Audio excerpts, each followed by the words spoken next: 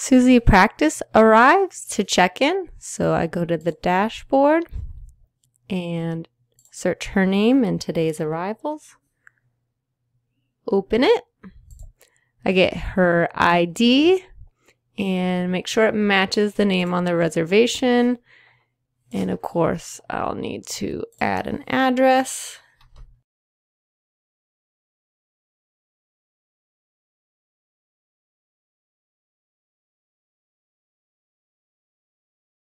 And save that. And then if I need her other guest's ID to check her in, I add a guest.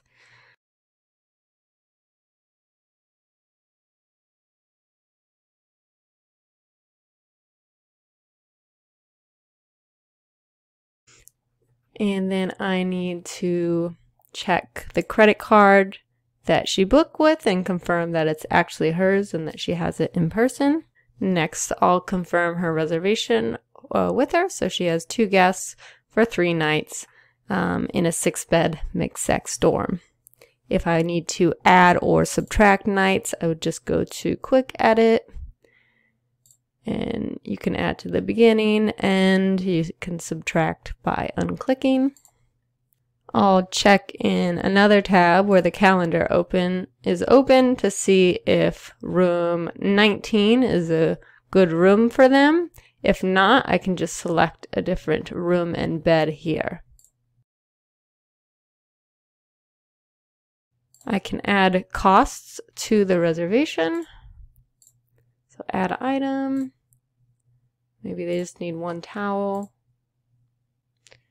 There's other things I can add as well. So add tax fee. We have, for example, parking. Change it to $9 for 3 nights. And say we have rules for how much in deposits they should pay. And sometimes I have to change the amount. In this case, they have 20. Maybe I want to turn it to 40. So I'd add tax fee again. And I'd add an additional $20 to their deposit, making it 40.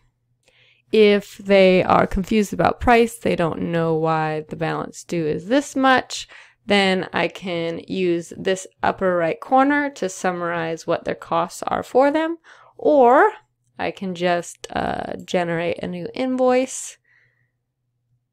Let's see here, this one. Open it up and print it out, and it summarizes their prices pretty well. And let's say they are ready to pay. I go to Folio, and I can add payment. I can have them pay in cash.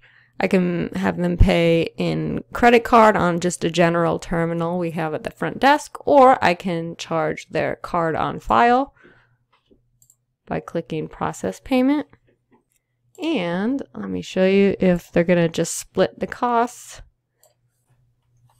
I can do it this way. Just type in what they're paying, what the first person's paying, and continue. And then I'd add another payment.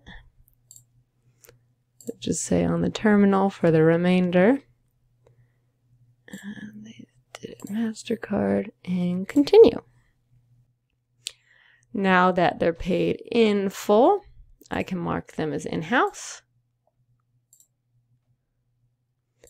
I can print 2 bed receipts for them, which we store in the registration cards area of Cloudbeds.